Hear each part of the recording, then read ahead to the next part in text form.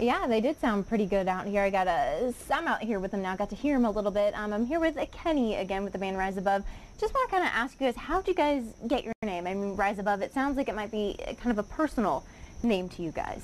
Elijah actually was driving one day and he looked and he saw a billboard, and it was for like some church thing, and the words Rise Above were on there, and he immediately messaged me and said, Rise Above sounds like a pretty good band name. So I threw it to the other guys and kind of stuck. Sounds like they agreed, I guess, I'm assuming. Also, what does music mean to you guys? I mean, for some people it can be therapeutic, it can help. I mean, what does it mean for your band?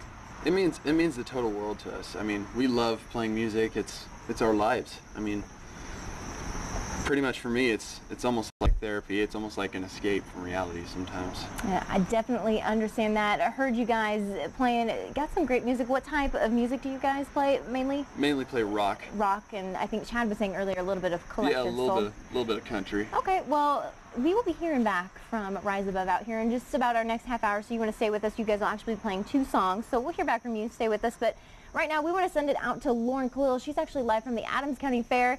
She is having some fun today. She's with the circus.